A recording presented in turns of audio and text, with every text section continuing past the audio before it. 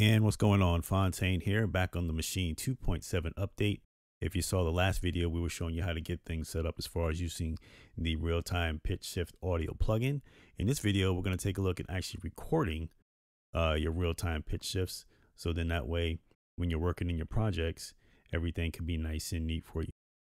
If you've seen the last video, we basically went through all the steps. The only thing different is right here, you would just simply select the piano roll icon.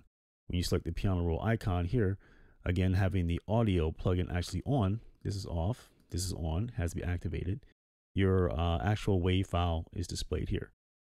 Okay, it's also displayed in the software as well, as you can see here.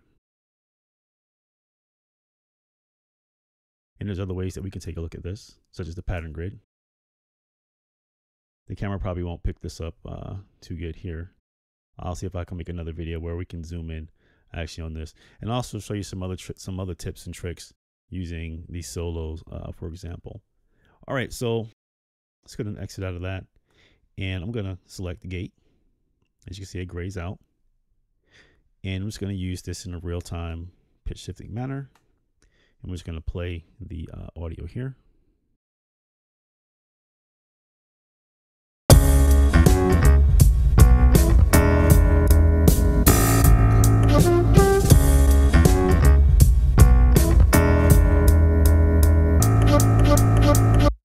So to me, that sounded like it was doing a subtle change, nothing really major, but you know, this is just for the video, so I'm not like trying to make a beat out of this the way I did in the last video. So let's go ahead and just record that.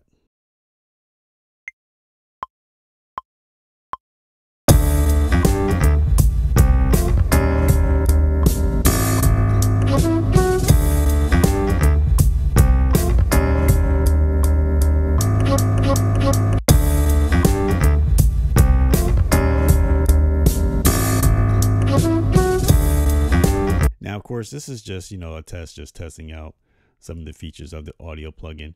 And again, you can come in here into your MIDI notes and, you know, you can go up different scales and things of that nature, as you can see under the selection range here. So you can actually come in here and actually tune your notes pretty much the way you would with your MIDI notes on the piano roll.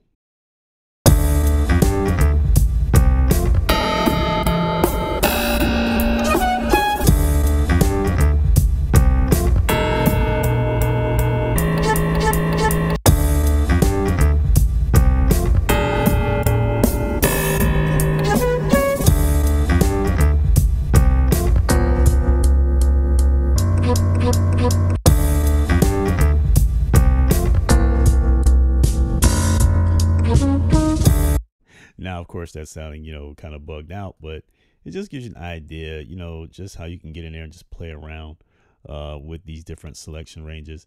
And just to give you, you know, another example, I'm just going to just take these little guys here and just, you know, just play around a little bit.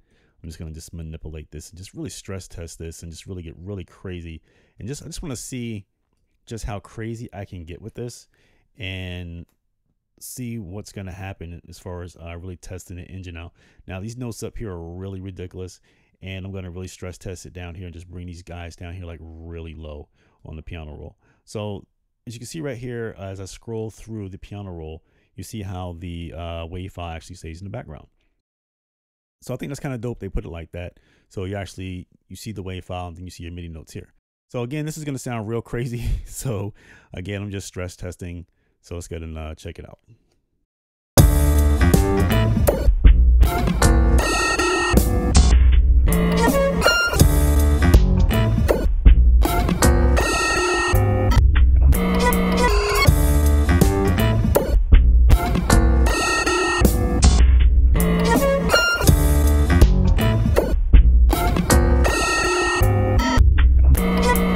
That makes me think about that little cartoon robot I just seen as a little kid, the crazy little tin robot walking, doing like some real crazy stuff.